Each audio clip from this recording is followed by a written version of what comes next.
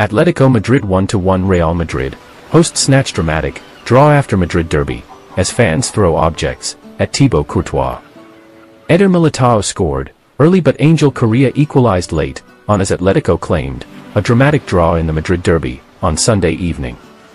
The fiery contest had to be halted late, in the second half due to the behaviour of some fans, with Thibaut Courtois having complained about objects being thrown in his direction from behind the goal.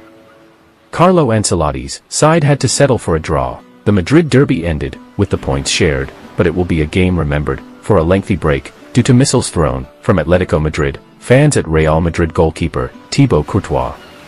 Shortly after Eder Militao put Real Madrid in front in the second half, former Rojiblanco favourite Courtois, who directed celebrations towards the section behind the goal at the Metropolitano, was pelted with objects, including a lighter.